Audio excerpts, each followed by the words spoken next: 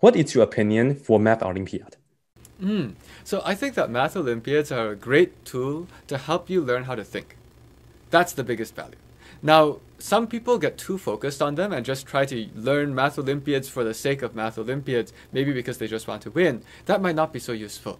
I did math Olympiads not to try to win. I didn't think I would win, and I didn't win. But in the same time, I just used all the questions to challenge myself, and that was fun.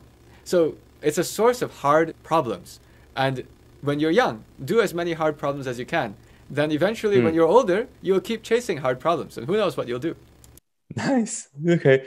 Okay, this right here. What is your opinion about the Riemann hypothesis? I think that it's nice that there are certain questions in math that attract a lot of attention, not Yes. necessarily to solve it, but to solve questions around it.